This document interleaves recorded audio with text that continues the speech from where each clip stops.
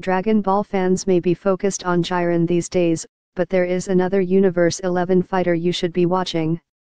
Toppo is poised to make a comeback on Dragon Ball Super, and it seems Gohan will bear the brunt of it. This week, Weekly Shonen Jump is poised to share a synopsis for the anime's 123rd episode.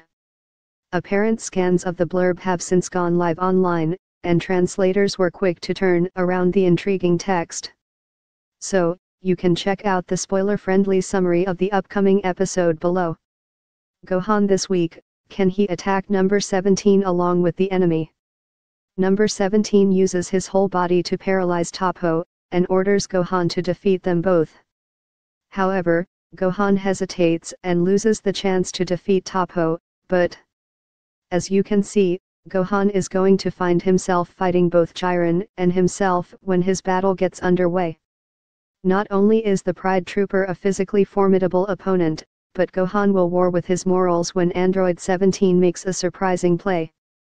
The synopsis confirms the man will restrain Toppo with his body so that Gohan can eliminate them both, but the Saiyan will hesitate a moment too long. Of course, hesitation is the worst possible thing Gohan could do.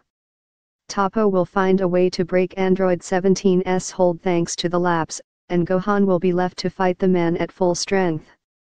The title of Dragon Ball Super's ensuing episode seems to suggest Toppo will show Universe 7 the power which made him a candidate to replace Belmod, and Gohan may be on the receiving end of the display. Goku's son may have tapped back into his ultimate form before the tournament started, but there is only so much he can do against someone as strong as a god of destruction. The only way Gohan will take Toppo out is to team up with his comrades or miraculously pull out a brand new power-up.